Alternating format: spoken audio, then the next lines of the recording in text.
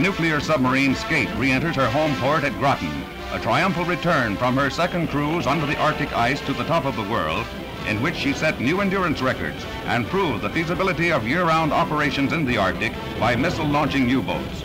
In 12 days under the northern ice cap, she surfaced 10 times, once at the pole itself.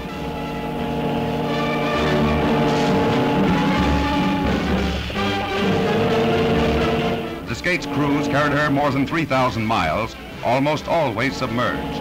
Now it's welcome home.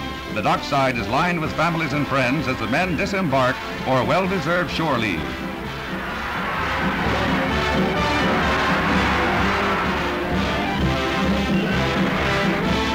Commander James F. Calvert and his men have earned a proud place in the annals of the fleet, and honors including the Gold Star, a presidential citation, and the Navy's Unit Commendation Ribbon for all hands.